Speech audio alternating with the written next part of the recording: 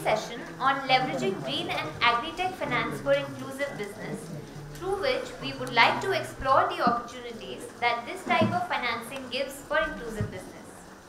I have the pleasure to invite the panelists and moderator of this session to take a seat at the stage. This session will be introduced and moderated by Mr. Himendra Mathur, Venture Partner, Bharat Innovation Fund. I would now like to invite Himendra to start the session. Thank you. Good afternoon. I think we are running a bit late, so won't spend much time on introduction. But thanks for joining us for this panel. A very, very interesting topic: leveraging green and agritech finance for inclusive business, and a fantastic panel on the dais. Don't think they need any introduction, but very briefly, Emmanuel Murray, he's the director with Caspian, investment director with Caspian. Has tons of experience in agritech, mentors 200 startups. But a very, very fatherly figure for a lot of startups, I must say. Then we are joined by Mr. Dinesh Malik. He's the owner of Azad Agro Enterprise. So welcome, Dinesh. Sharath from Ninja Cart. I think everyone knows Ninja Cart, one of the most scaled up agri-tech startup. Started as a marketplace, now playing a very interesting role across the food supply chain. And last but not the least, my friend Vijay. He's incubated a lot of startups, now the CEO of AgHub, and done fantastic job supporting a lot of startups from early stage. The ones who raised a lot of money now are essentially his babies, if I can say so. So great, thanks for joining. It's an interesting topic. Just to set the context, we are hearing a lot about green finance of late, which is a good sign given the challenges that we see on climate. Delhi weather is a testimony to all the people who have come from outside Delhi. And it is becoming challenging for farmers for sure. I think everyone is bearing the, I would say, everyone is seeing the challenges, but I think the person who shares the disproportionate risk of climate changes is the farmer, especially smallholder farmer.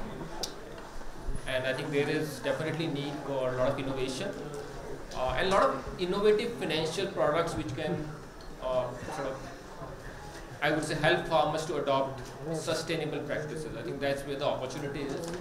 And that's where startups, financiers, bankers, regulators, philanthropists, everyone has to come together to start building products on these lines. So that's what we're going to discuss as part of the panel. Maybe I can start with Emmanuel first. Emmanuel, you all know Caspian has done different type of financial instruments, right? Equity, debt, blended finance. I think especially when it comes to green financing or inclusive financing, what is Caspian's thesis and what products fit where? If you can give some guidance on that. We are very early into this green finance. So really products have to be developed appropriately for the needs of the country and raise funds also to match that kind of need. And a large number of startups are trying to work towards solutions in this space, and even that is largely work in progress. So what already they do may have an element of green, but to really focus on the green side and then bring that as the highlight of their program requires a relook as well. And from a funding perspective, what we see is these solutions have to be very scalable on the ground. So the good old ag tech having a technology piece, trying to do something like this may not work. It requires close collaboration with communities and institutions on the ground, which is going to be the new side of things. It also requires contiguous areas to be worked upon. So you can't do random work with a few farmers here and there. The whole area requires to be treated if we want to really have a benefit of this kind of a green impact on reducing carbon or the other kinds of climate change issues. And these also need collaboration, because some of these would require infrastructure, some of these lands belong to the government, and unless they also participate in this, mere private capital trying to do this will not work. The other thing is about how long it takes to do it.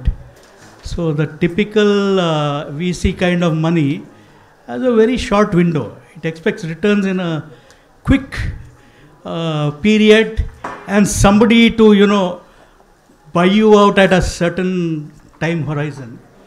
In programs of this nature, it will take a few years even to show a positive impact, and the cost of doing this also will be significant, and the upsides of it have a large degree of externalities. So whoever is actually implementing it may not be the beneficiary of everything that happens, and these may to the society at large, to the community, the benefits may come. So how do we monetize those is also to be discovered. So it's a large amount of work in progress. Many people interested in this, funders also. But I think before we actually take the money and commit to do something, we ourselves are in the process of discovery. Absolutely, I think everyone is figuring it out. Even I see when Agritech started, I think climate tech was not even on the horizon. Thankfully, at least in the last 3-4 years, I see climate tech becoming more integral to a lot of Agritech interventions that we see in India. So with that, maybe we can go to Dinesh. Dinesh, you work very closely with farmers, and I think you do capacity development, training programs for farmers. Can you bring a farmer perspective to sustainability, given the fact a lot of farmers are small, I don't know whether they can afford a lot of innovations around climate. Are they really worried about water table? Are they really worried about a lot of climate changes that's happening, how it is impacting them, and are they willing to change and adopt?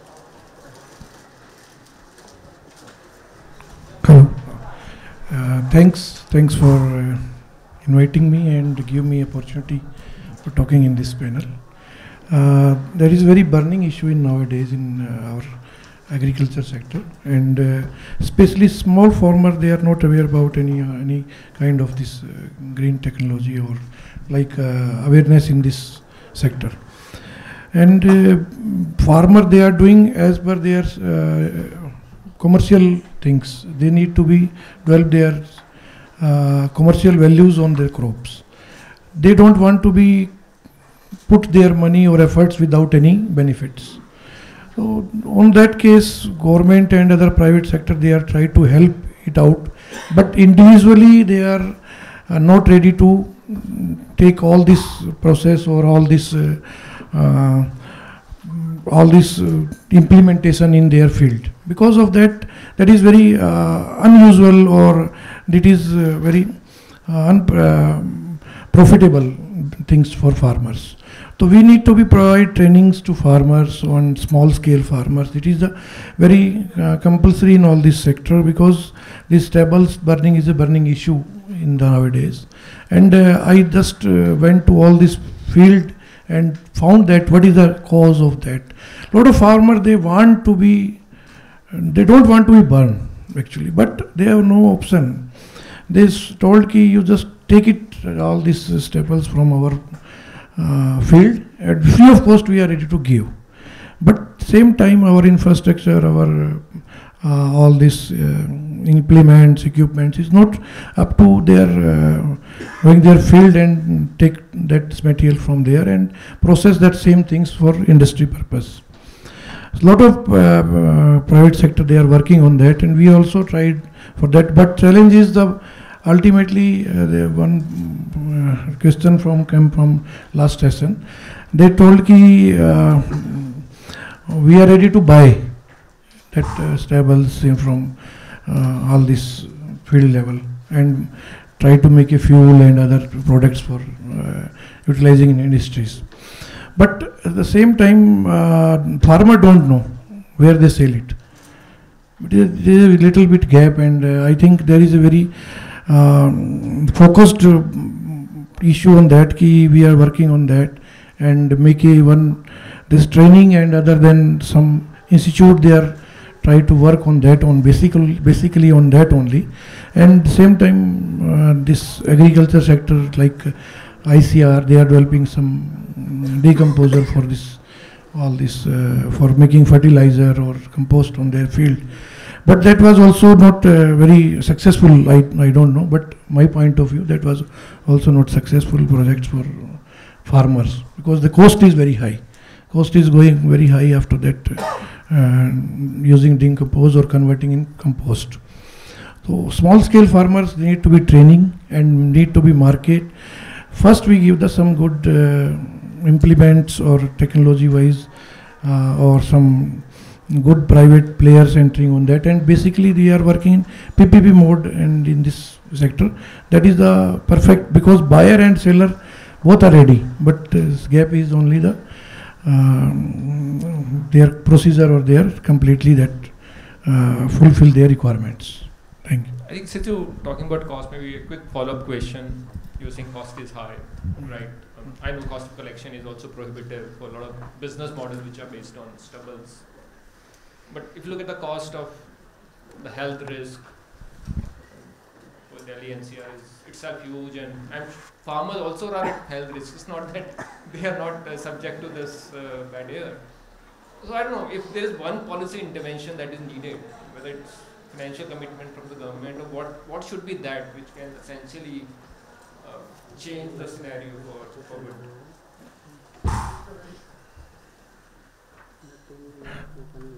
This is very good question. Okay, everybody is caring about health, or this is the very not cost wise. It's very it's life things of our community or society. But same time, farmer is not aware about that. Farmer, they work on their field. They don't know how to be they spoil, or how to be they damage their health and improve that things. So trainings or that some demonstration is must on that.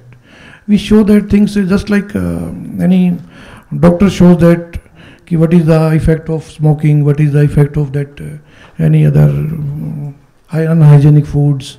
So they displayed that things, they give that some demonstration, they give the trainings to farmer person, and they shows that same time they are giving some ads on that. So this is the part of awareness. First part of it is awareness, and second is you have to show that, because after that, seeing that everything in their front of any demonstration field, they feel it. Okay, this is the, and give some, in government of Haryana, they give some I think funds or subsidy on that also. Okay, they are not burning that, and same time they are putting some fine on that if they are burning that. But we give some training programs and awareness, and some private sector will be involved in that, because implementation agencies always be work for any government sector, but if efficiently they are working, because they are on field and they are working for both of them, they channelize it. So industry participation, training, demonstration, you think can change things? Okay, that's good to hear. With that, go to Charath. Of course, first tell us about Ninja Cart. I think especially post Flipkart investment and then Walmart connection. I think Ninja Cart has seen a transformation, and so it'll be good to understand the startup journey. Started as a marketplace, but now working with multiple stakeholders. And also, if you can also talk about your farmer engagement and anything you are doing on the sustainability side with farmers. Sure. Yeah. So I'll divide it into three questions, right? So okay, first, why transform? Second, okay, how that has been helping every stakeholder, touch upon even the inclusive finance part of it, and finally, okay, the sustainability part of it, right? So first thing, right? So the first half of a journey when we were doing our fulfillment business, that we were telling, hey, I'm gonna remove all the middlemen. I'm going to buy from farmers directly and then distribute to retailers, right? So we were bullish about it. It was a very good idea. It was an idea which was easily accepted, right? But then as we had this journey, right, we felt every layer or the middlemen, right, they were value adding was happening. Value add was happening for each guys, and then they were crucial for the supply chain to work, right? And as we progress further, okay, then it doesn't make sense to just remove them because they are there for specific reasons. It's so easy to just form a story that just remove middlemen and then have direct taxes makes sense. No, it doesn't make sense because you need to have at certain level aggregators, you need to have certain level the risk takers, the investors in between who can trade the inventory, because everybody wants cash today and everybody wants to sell off the inventory today, right? But then there needs to be certain credit infused within the supply chain for people to accept. People want to see the product before they buy. People will not want to risk their goods without getting the money. It's both ways, right? So with this sudden financial complexities, we could appreciate each of the individual layers, say, we call it farmer, source trader, destination trader, kirana, and then from destination also enterprise and importers, exporters leg, right? So at every leg we felt there were cleanups to be done where, and one more story that hey, if you talk generally to a trader, they say, hey, I do not want my son to get into this business. Or any farmer says, hey, I do not want my son or daughter to get into this business, right? It is not a business that they are really proud of. But then that means it needs a certain infusion of tech, information, streamlining, that it creates a better life for them, right? And we really understood, and then we moved away from that storyline, and then we got into how collab would work. And that's where this whole partnership model where, hey, I have the tech, I have the logic, I might not be a category a player for each and every category across horticulture and say veg and food, right? But then the math and the algorithm is the same. Let me bring tech, let me bring information, let me help you get access, let me get you credit the right time and work with you. And that's what you see where we have Ninja Kisan, we have Ninja Mandi, which works between the source trader and the destination trader, a marketplace which enables them to trade in a much more secure way. Ninja Kirana, which helps a Kirana get fresh produce, also staples from the local mandi, right? And then Ninja Global, yes, which is trying to enable a cross-border platform, helping India also export to other countries. And also, India is a big market, right? So, and especially of fruits, if you had to say, right? I don't think it has been democratized yet. The distribution is so huge. It's a large country. Every pocket eats apple. But then, if you talk about who is importing fruits, it's very few players. And is every exporter around the world very happy with working with those importers? No, it's a hard twist, right? Hey, it's okay to work with this person because he's giving me a 200 container, 300 container order, right? But then because he's giving the volume, the price is reduced. But then that doesn't really percolate into prices because he holds the distributions thing, right? So how can we get better access to Indian market is also something that cross-border is working on. So this is how we are trying to, and when we work on this, definitely it's not only about making this cannot be made efficient without removing the bad players, because the barrier of entry is very less in each of these legs. Today, nobody's going to ask me any question if I say, hey, I want to start a food shop or a trading field, right? But then if I say I'm going to start a petroleum refinery, I'm going to have a lot of questions because the entry barrier is less. Everybody's enters in it, but then this needs a lot of a risk has to be sent. So how can we bring the right people? How can we put off the wrong players? Is also something which the data layer helps. So that's what we're trying to work, and that's how our transformation is helping each leg of the player. And to touch upon, so basically market access, information asymmetry, right time credit, right time finance to the trade, how can I secure a trade in terms of quality, how can I secure payments to a buyer and the seller, right? Is this something that, what is happening across the marketplaces that we have created?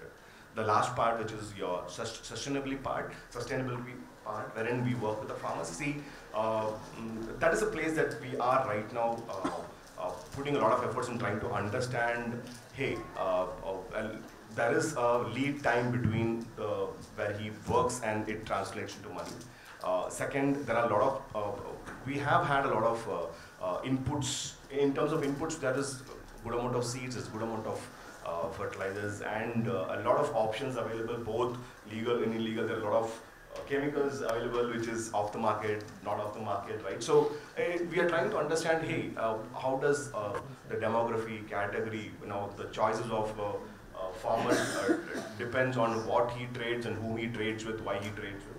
And we are trying to figure out, and then one small thing we could initially start with was, hey, I'm going to tie up with few retailers who only sell those fertilizers, I think, which are kind of good and which has good results. And I'm going to work along with a bank and then offer them a simple credit where the end use case is sealed, where they can only use it for the right input, is what we have been we piloted, and it's showing results. The end use case is tied, so there is the money is used for the right purposes. They're also, their output is increasing, etc. is there, but then we are still kind of figuring out to understand more of the life cycle of the farmer rather than just the business, right? To where and all what inputs needed for him to take the right decisions is work in progress, as rightfully Emmanuel sir said. It's very interesting you talking about co-lab model. I think this is a good term, very rarely used by a lot of startups, because every startup believes they can build everything on their own. And I think it's more of an investor question, but I'm tempted to ask it. I came from private equity into venture capital. Still feel an odd man out here. The term which we used to focus on, ROC, return on capital employed. Come into VC space, the terms you hear, GMV, GTV, CAC, all kind of abbreviations, but ROC is probably not used as frequently as probably it should. So if you are building something on your own versus building together the ecosystem, how does capital efficiency work? What is, I'm sure there'll be a lot of startups sitting in the room. What is a good way to utilize the capital? And how do you decide what you should build and what you should partner on? I'll try to answer it, I think. Because see, it's just a conscious call. I would say that, right? Should I be jack of all masters, or should I hold something very critical, what I hand, and work with partners who are really good in what they claim to do, right? And then those partnerships really work, because every partnership is more of a headache than passing off the work, right? Not every outsourcing works, not every vendor works, right? It's like, hey, let me do it. I don't want this headache. Is a lot of times we take a decision call. In that ways, a lot of trial and errors kicks in place. And secondly, the most important thing is that, hey, whether we are aligned to this objective is one more equation, right? So wherein, hey, and we have to do some trials in terms of, hey, it's my capital, but then you are my partner. And if you work this way, might be I park some fund with you, and then we work together, right? So wherein our objectives are aligned, where a clear agreement is in place. And I think in this space, Hemant, I think it's a long way to go, but at least we are seeing that more of in the logistics space, right? Models are coming into place. We also run few warehouses in a collaborative way, and especially I would want to talk where we have taken our tech to another country, right? So there's a startup where we have just used our tech stack, and for them it was very easy to kind of hit the market and run, right? So we are already seeing results in how they were able to kind of quickly reduce it down, just by within 3 months of just talking and not even implementing anything. Our tech has been able to be in use. So the tech. So when we talk about exports, not just products. I'm just taking one. I'm just digressing from here. But then Agritech is also something which we are building, which can fit the world. But coming back to the point, right? In collab model, both the parties should have a clear-cut objectives, and it cannot be like winning over others' cost. If that objective is set right, it really works, Hemanta. Great. No, that's very good to hear. Thanks. With that, I'll go to Vijay. Vijay, you've seen Agritech from the very beginning, been incubating dozens of startups through multiple organizations. What are the changes do you see, in terms of the quality of startups and founders that you find? We are in the so-called funding winter. Do you see business models changing, pivoting? And especially in the context of the topic of the discussion is sustainability, is climate tech, do you see some good deal flow in that particular space? Thank you for the question, and first of all, thank you organizers for calling me here. So when we talk about Agritech, yes, for the last 2 decades, country has been talking about Agritech. There are 100 odd agri incubators, 3,000 startups, which are actually trying to do a lot more on Agritech. And hence you see a lot of, the startups like these who are actually, representing across the farm to fork ecosystem. But as we talk about the numbers, I think I see some stagnation in terms of the number of startups. But yes, each of these startups, what I saw, have been growing and maturing in terms of either the quality of work, the clarity, and of course the focus towards the business models, the sustainability, and also reach out to the farmers. Early days of Agritech was all about startups focusing more often on B2B or B2G models, but eventually I see few of the startups focusing on the B2C models or B2F models, where they're focused towards the farming communities. The second dimension of it, when we talk about sustainability, yes, in terms of sustainability, startups are definitely focusing on sustainability dimension. Of course, the numbers and the percentage is very less. Before I talk about that conclusion, the last 9 years of my Agritech presence, I came across almost 2,500 startups, out of which I would largely say 97% of the startup founders are largely Agritech focused. Now slowly those 2-3% of the startup founders are talking about sustainability dimension. Sometimes this sustainability dimension is direct, sometimes it is indirect. I'll give you a couple of examples. Like before I talk about that, let me also talk about what we do at AgHub. AgHub is an incubation center funded by NABARD and Ministry of Food Processing, Government of India. It's an incubation center housed in the Telangana Agriculture University in the state of Telangana in Hyderabad. We do support technology companies through incubation, technology pilots, co-innovation. Couple of examples as I mentioned. For example, co-innovation, which is India's first program. What we designed is to curate the startup founders to build innovations with the agriculture scientists. So I have one example to quote where one startup founder who's working on IoTs has been working with the entomologists in the university to build a unique IoT based pest analytics platform.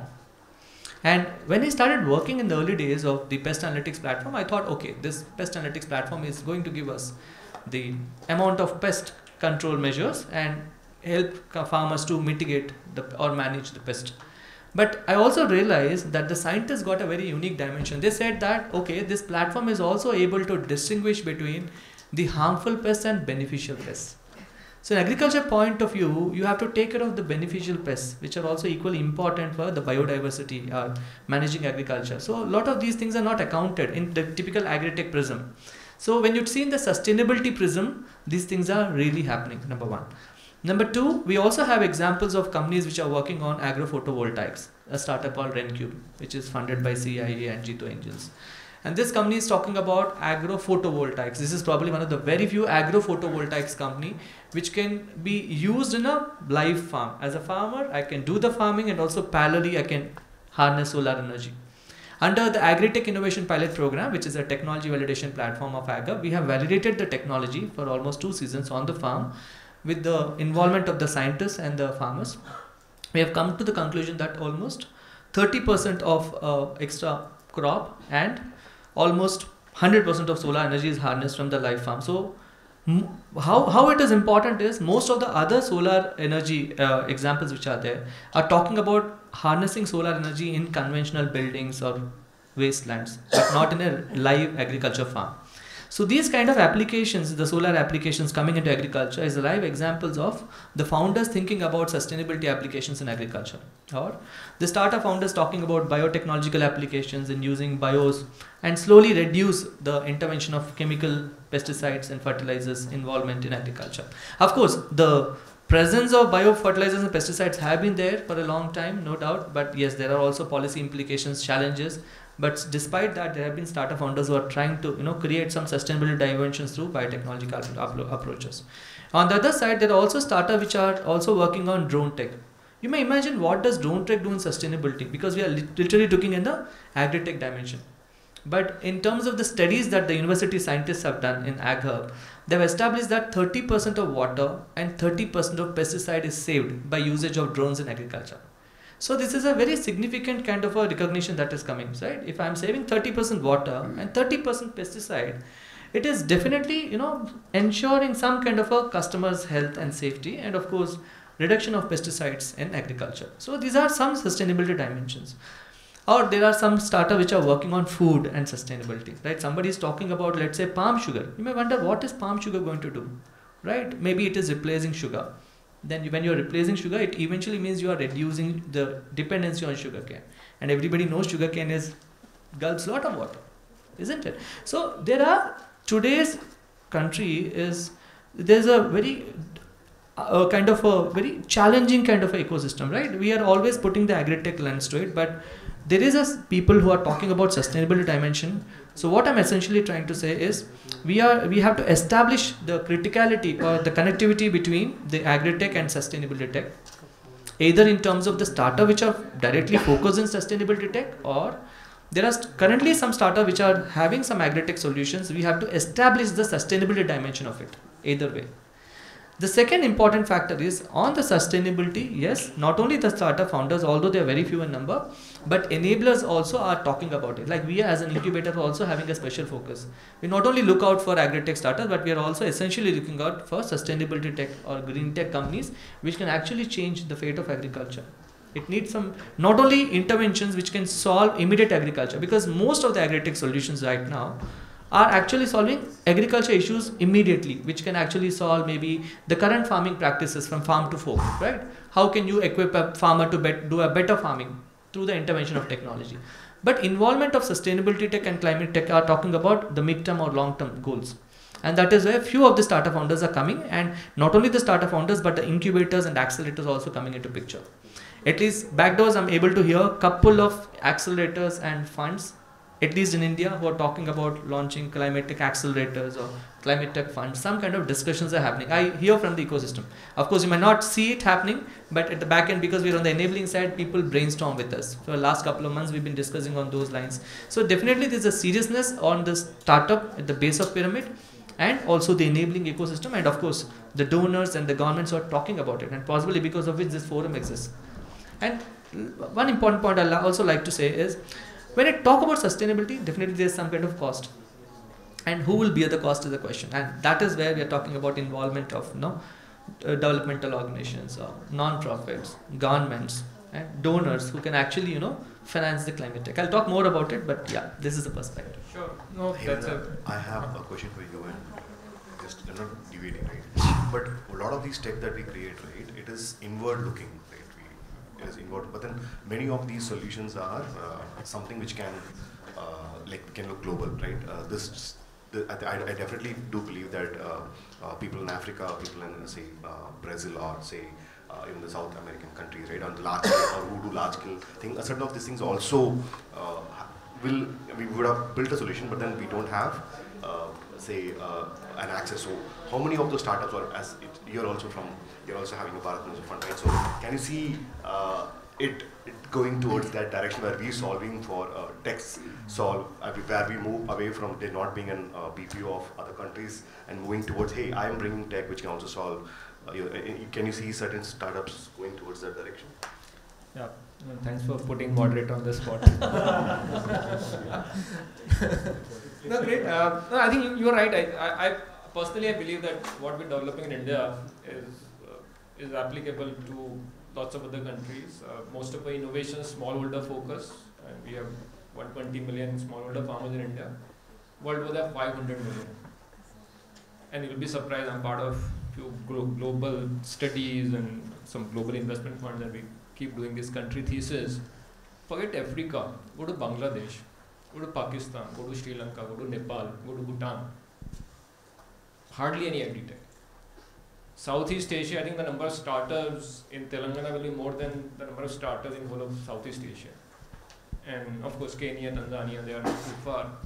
I think challenge is, so first of all I would say it's probably too much to expect from an entrepreneur to start hitting other countries, because it's not just taking innovation to other countries, it's also the legal frameworks and finding a local partner and stuff like that. And I think there's an opportunity to create agri-tech corridors, but whether we like it or not, it either has to be a philanthropy effort, so like Gates Foundation for example, or a government to government effort. I don't know whether that's possible or even government is thinking about it, but you have to build those the basic fundamental layers for even startups to think.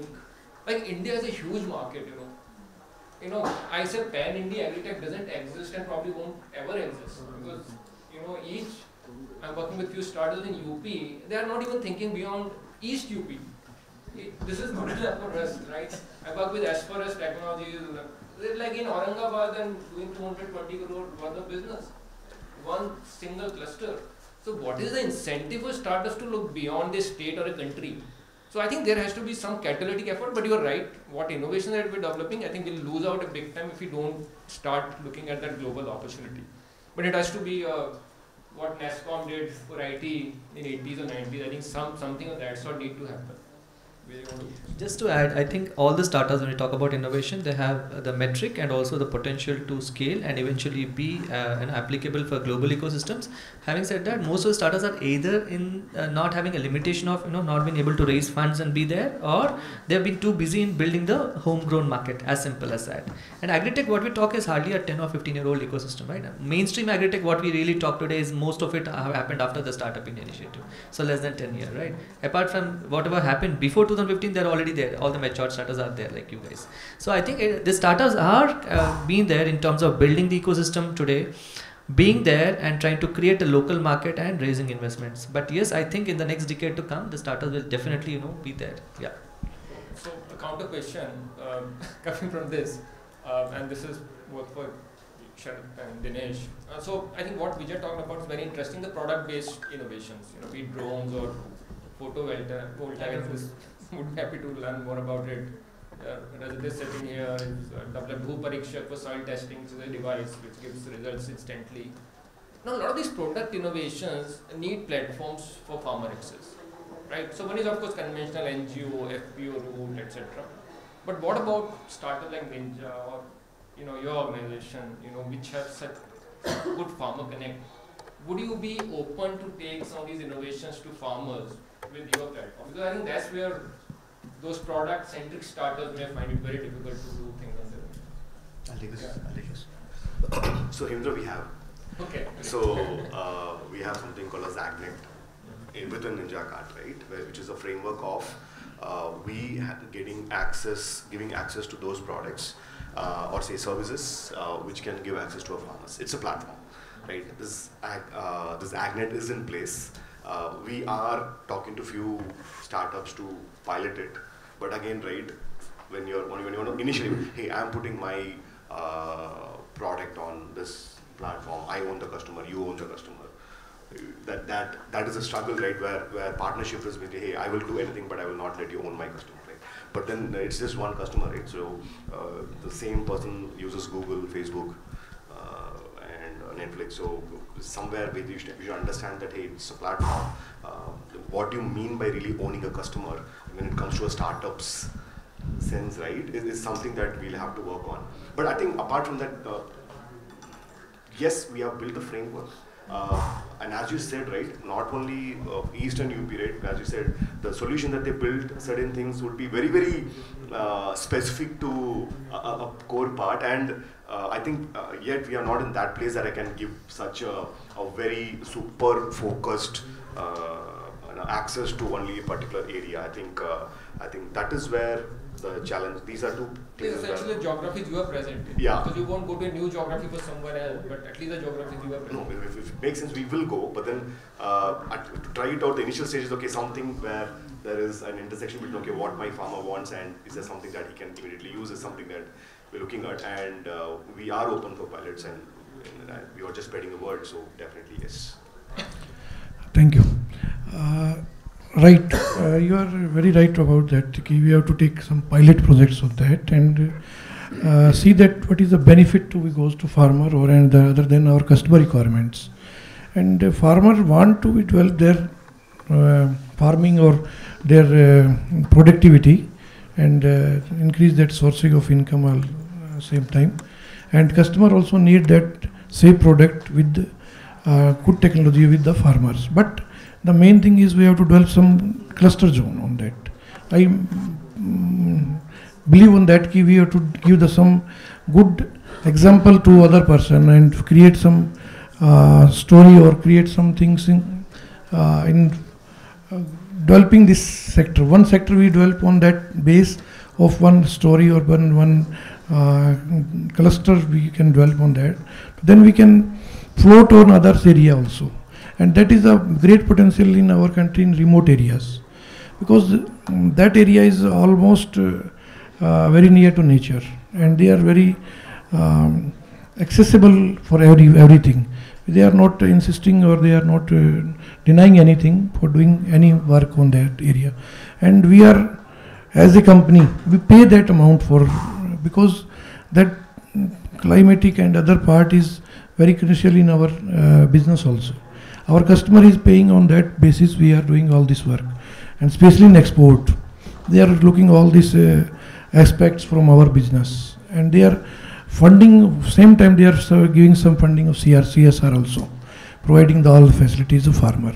If we give all these things to farmer in free of cost or minimum amount of that charging, maybe without any benefit or cost to cost we are doing. But initially we start from the some our money from our pockets or from our customers.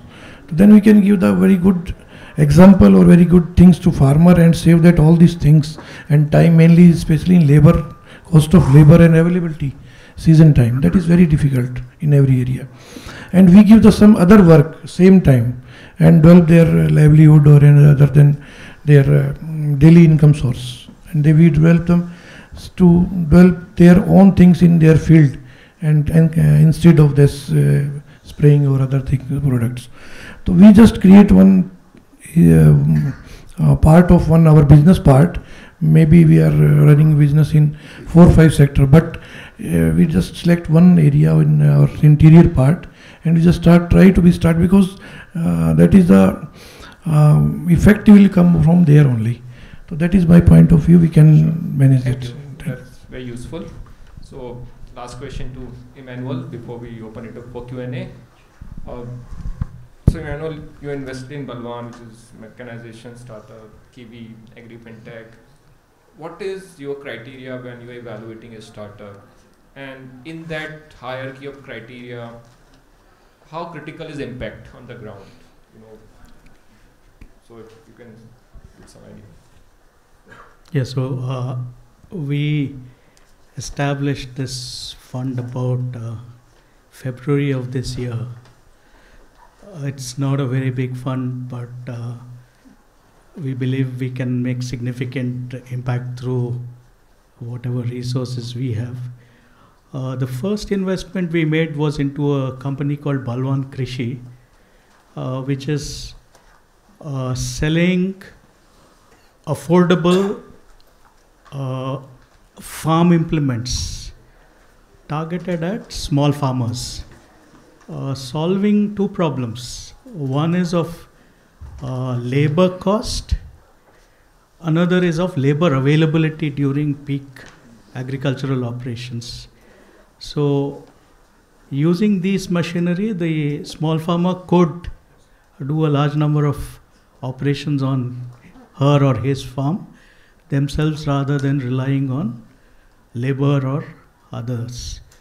And the 2 key elements of what we as Balwan are doing is durability of those machines, serviceability of these machines. So we ensure that these are not the typical Chinese made low cost work for a season kind of machines. So they're going to last for 2 to 3 years. They're durable.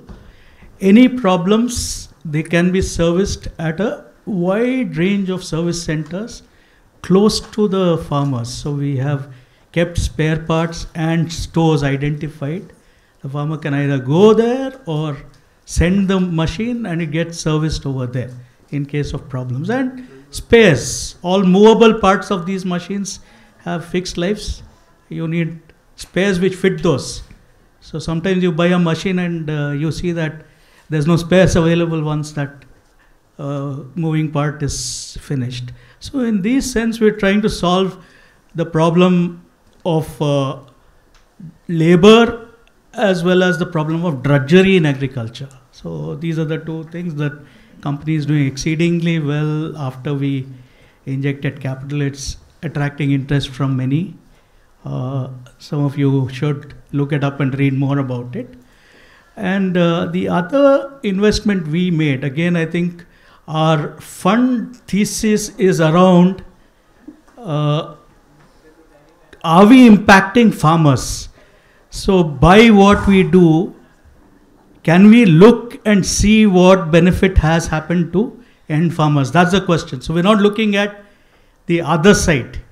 From the farm gate to the consumer side, we will not do any of these businesses unless it's able to trace back benefits to the farmers. So in Kiwi, what we are doing is to solve this kind of a riddle. And I think that tons of literature saying that 80% of small and marginal farmers do not still have access to formal financial services. And Kisan credit card, whatever, all the banking system still hasn't been able to build financial solutions appropriate to the farming community. So that is what it is. We're in the early stages designing suitable products that solve the financial needs of small farmers in a manner that enhances their income, is the mission that we are doing this. Extremely mission focused. Every investor on the table talks about not returns and other things. We are not even worried about GMV or scale. We are very, very seriously impact focused of trying to resolve, because there have been other players, including Anil, my dear friend here. There are other big players in the financial business. I'm also on the board of NAPKISAN. But we really have not addressed farmer finance. We've always looked at some intermediary who absorbs the risk of credit, and then we piggyback on him and try to say, you take the risk and you do the lending and you do the last mile lending. So we're trying to see that, can we resolve that and actually still be farmer focused at affordable rates. Affordability is another big issue. At the moment it is 23-24%. We want to bring that down significantly through structuring of the products, through mechanisms of de-risking, including providing market linkages and other things. That's an objective that we... So in both these investments that we made and the subsequent investments that we will make, some of the investors ask us, where is the tech in this? I don't know. I don't need to even have tech. So we are not somebody who's obsessed with the word tech or the need for tech. Is it making a significant impact to community at large is a question we see, and that's going to be the core of it. We want promoters who spend large amount of time on the ground. So we want a promoter who spends 20 days traveling in the field, himself is a hands-on promoter. And we want guys who are long-term players, so who are deeply into it, who are going to be around for 4 to 5 to 6 years, not playing the valuation game and the exit game. So these are the philosophies. So we're building institutions for the country rather than trying to return higher returns for our investors. And if you see the investors who into our fund also, they're mostly professionals from agri-business and others who vibe with the philosophy that we hold as an institution, and I think that's where we are. Great, Emmanuel. Very heartening to see your thesis, very farmer focused. And I agree, before we talk about green and agri-tech finance, it's institutional finance for farmer. I think that itself is a challenge. And if someone is willing to pay for 24% as an interest rate, just imagine the impact it can create if we can break that cost to 10% or 8%. It could be phenomenal. So I think we have taken a lot of time. I'm sure there'll be some questions among the audience, so we can open it up if anyone has a question. Yeah, if you can introduce yourself and if you can be very brief so that everyone gets a chance.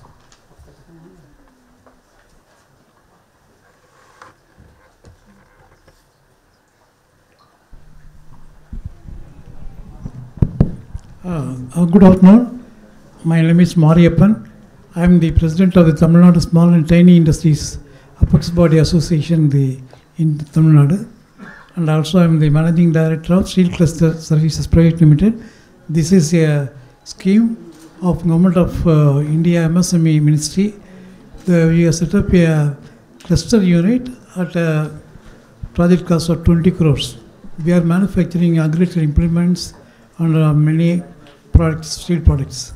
I would like to know, are you interested in giving franchise for the technology, design and also for manufacturing, so that in the South India we can able to produce the implements at economic cost, number one. Number two, you are telling that the interest rate is around 23-24%. Definitely it is not affordable to the farmers, and any export oriented projects you are guiding, Exim Bank is funding at 2 to 3% interest. They are giving nearly 80% like that also. Is there any chance to combine with the Exim Bank schemes with the agro-based industries? So I don't know whether we can answer the Exim Bank question, but investments into plant and machinery. No, I need the technology and technology and.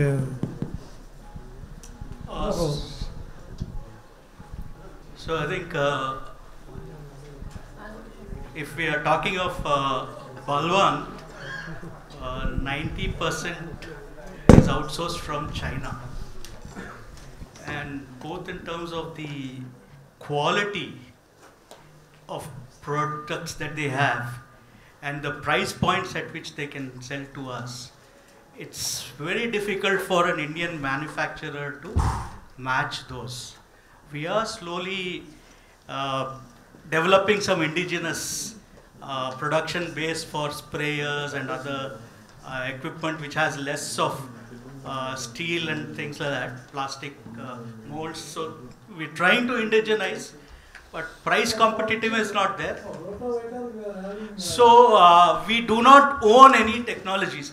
So if we have to say that any machinery has been invented, we have not invented any. We are more a marketplace for agricultural implements.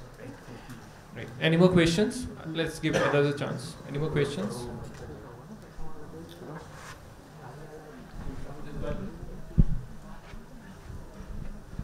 Yeah, so on cost of funds, let me tell you, and Anil was referring to that,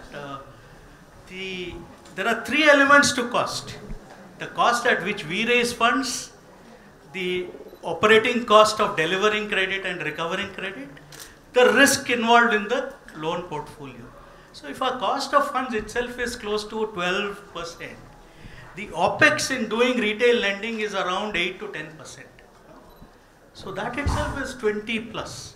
Add to that a risk cost, and then you have the answer about why it is. So if you bring down the cost of funds to 5 to 6%, if we work with Federal Bank, is one bank which we are partnering with, we'll bring it down to 15%.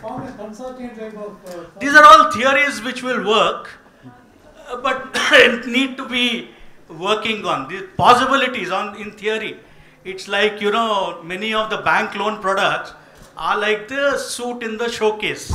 वो दिखने के लिए, दिखाने के लिए है, तो पहनने के लिए नहीं है.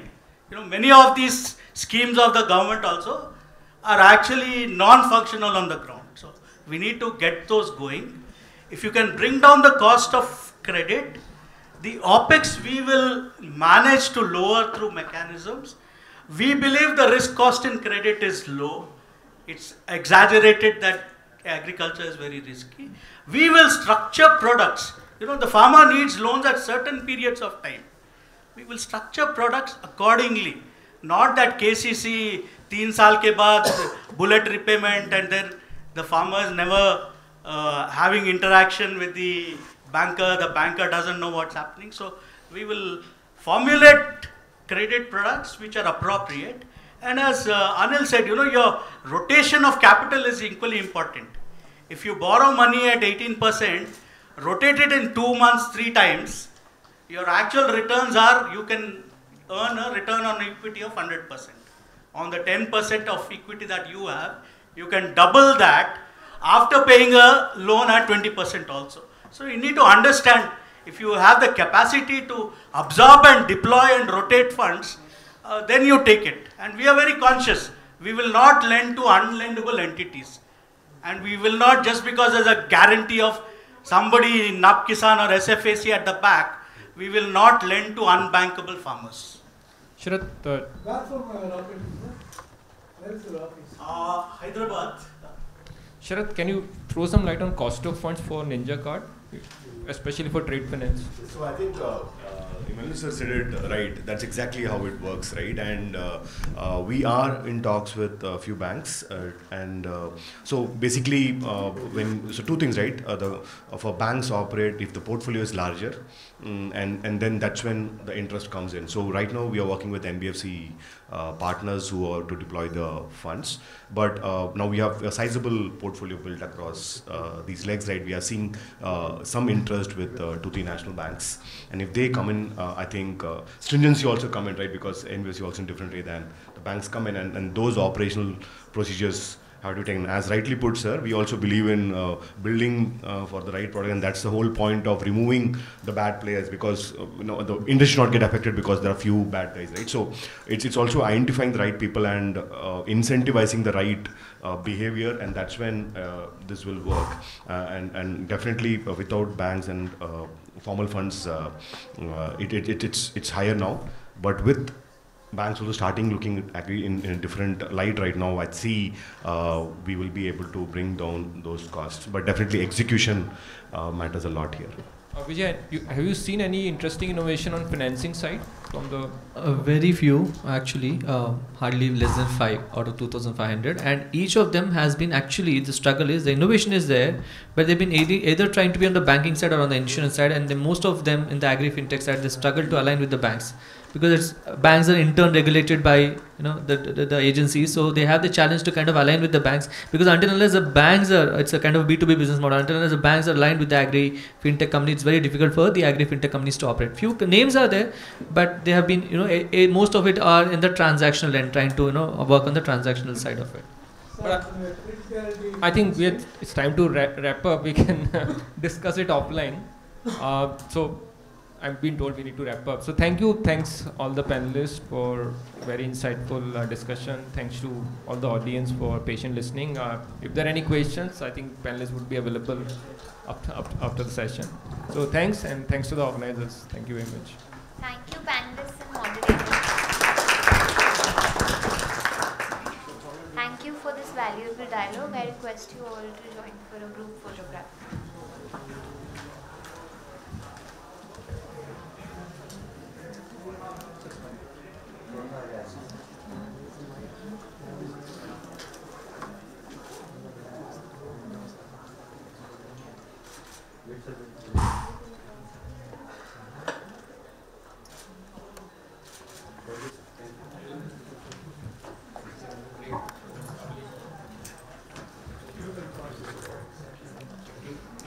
We will now proceed to close today's forum with closing remarks that will be delivered by Mr. Gaurav Sishodia, Vice President in West India.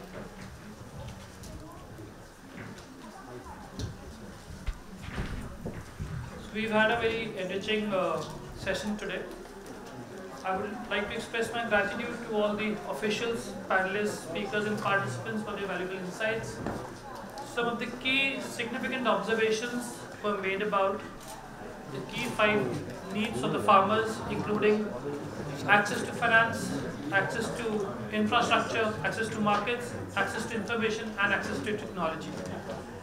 I would like to congratulate ESCAP and IntelliCap on successful building on the preliminary findings, and we are looking forward to launching the complete study. As I conclude, I encourage you all to carry forward the knowledge and insights gained today, and we shall all work together to inculcate the inclusive best practices in all of our work that we do towards creating a better ecosystem for farmers. Thank you once again for your presence and commitment to engaging in this constructive investment dialogue. Thank you.